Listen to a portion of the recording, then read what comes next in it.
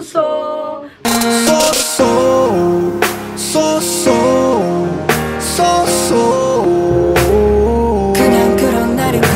Good morning! Welcome back to another vlog. Now today, sa almusal natin, magmumukbang kami.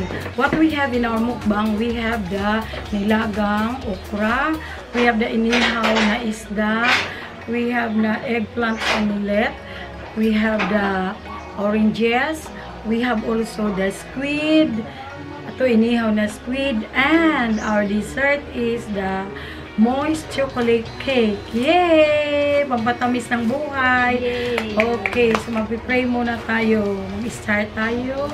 Che, will you please read a prayer for us?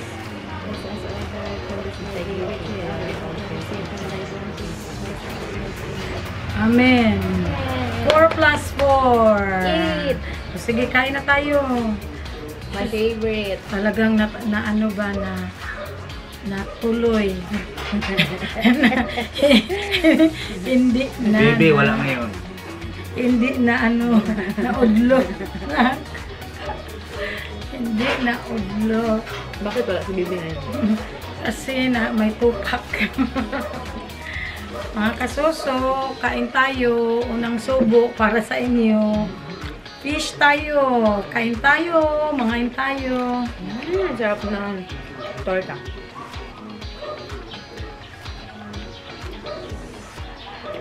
Isda. One of my favorite.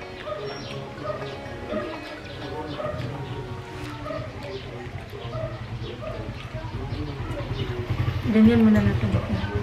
Para hindi ulit. Ayan natin. Yan. Tama na.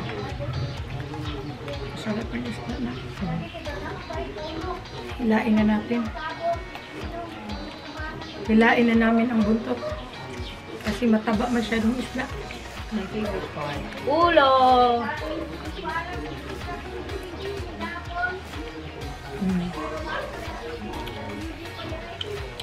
Kain po tayo, okra.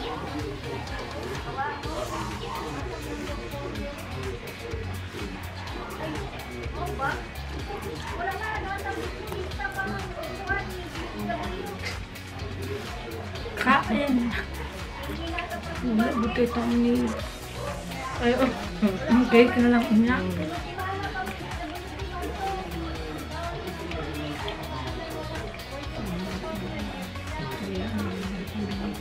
Nakabibig na.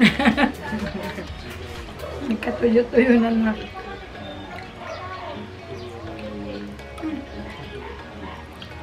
Sarap eh. Kaon tag-isda.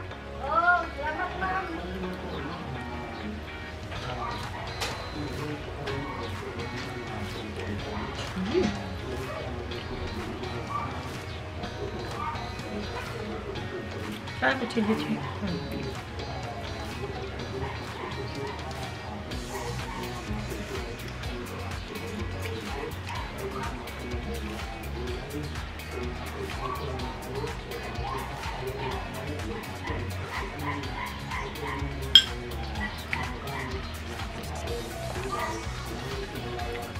Pusit. Ito. Allergic po si ate sa Foods.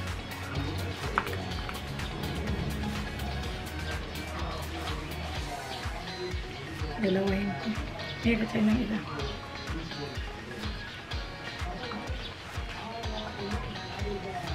talong.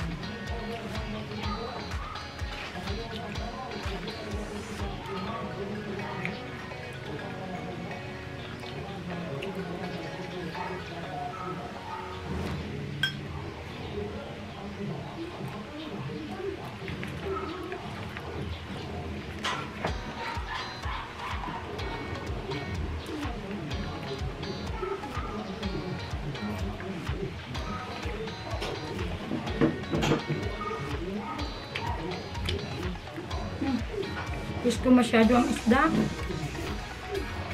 Pati na ang mga gulay.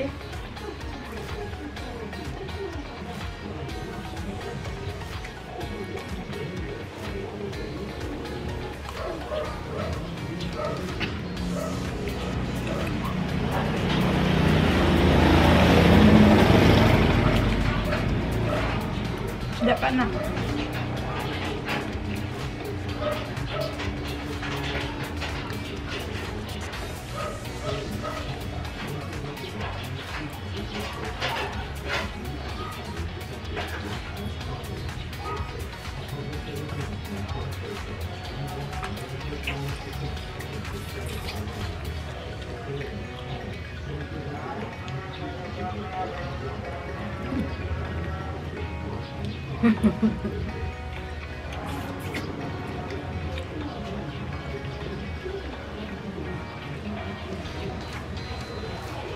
Magpinto ka na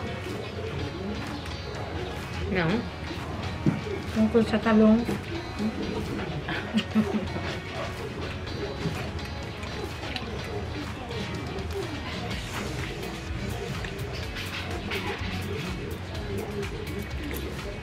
Ang mga bata na umay na sa army, gusto na nila gulay. Ilang araw na sila na kumakain ng army.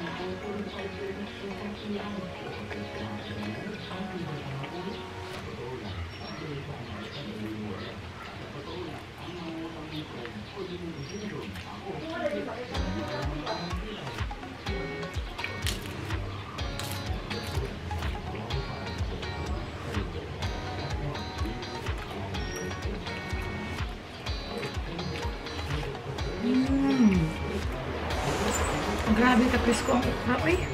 No? Maramdaman mo talaga ba?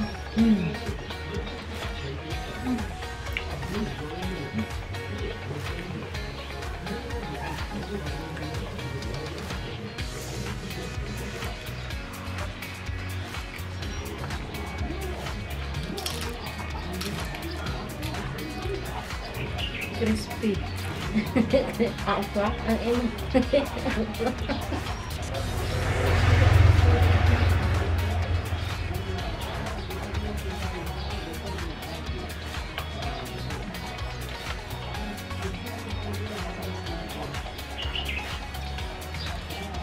Sobrang sarap.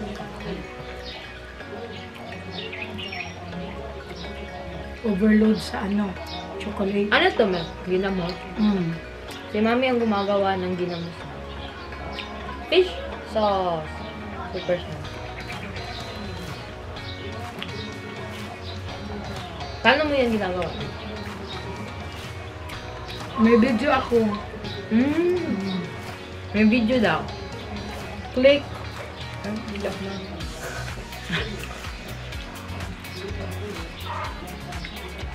In-upload mo na. Hindi. Watch out. Hindi ka kabaan. Sarap. Sarap.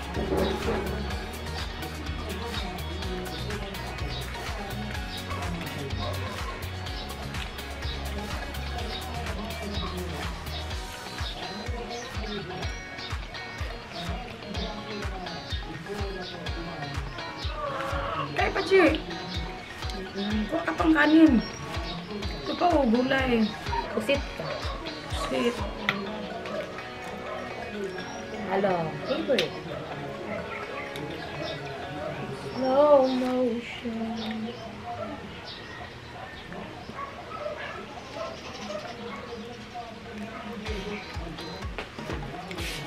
Malinis na ang kansi. Refill. Ba't na ito? Akala ko hindi siya gusto. Alam ko ikaw ay akin. Diba? Say, nain siya take this one. Please.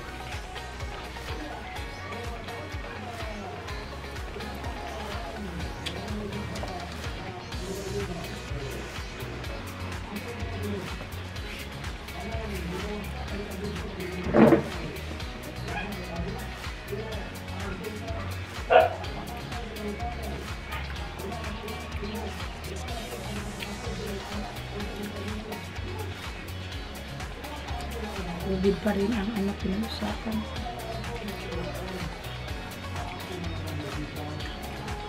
Sa tingin mo na kailan magba-back to school? Parang sa tingin ko, ano, late lang, mga June. Mga pang, ano, second week of June ata. Really? Kasi kadalasan first week of June. Pero parang madelay lang tayo. Siguro lang. Sa paningin ko lang ha. May nabasa ako sa Twitter. Ano daw? August? Ano? She's a student. And she said, pwede ba daw na sana ma-delay ng mga at least 2 months yung school. Meaning August? Hindi. Kasi, kailangan pang makabawi ng parents niya. Diba nga, no tama. work, no pay. Kailangan pa at least 1 month in order for her parents to earn. Baka pakinggan din yun. Kasi i-weigh nila ang mga bagay-bagay bago sila magbigay ng decision. Pero hindi natin alam kasi may mga kaukulan naman yan. Sila talaga ang mag-decide. Baka makita nila yan na point. Kasi nga, diba, no work, no pay. Una-una, dahil sa COVID na to, economy natin ang unang napiktuhan. Tapos, health ng mga tao. Kahirap kaya kung mag-work ka tapos So if ever there will be no school yet, no back to school yet, what will happen to the teachers? Yan ang hindi ko alam. Mag-duty pa rin! Baka mga paperworks na hindi pa natapos. Miss ko ng school.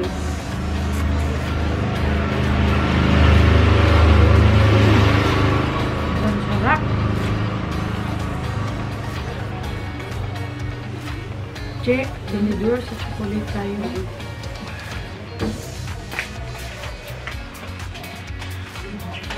Kung papiliin kami,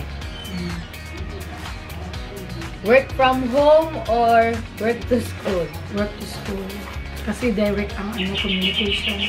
Kung work from home, may mga bagay-bagay na ang tagal talaga ma-transmit. Kahit na naka-internet tayo, pero minsan kailangan ikaliwanag personal. Hindi maintindihan.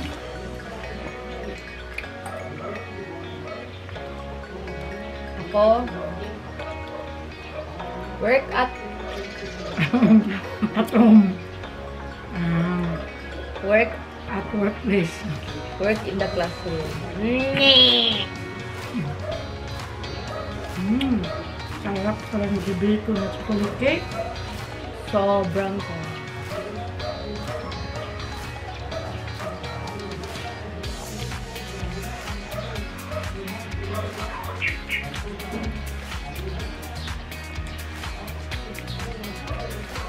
Okay na? Mga kasuso, I'm going to end this vlog. Thank you for watching. Don't forget to like and subscribe. See you in my next vlog. Bye! Have a nice day, everyone! Stay at home!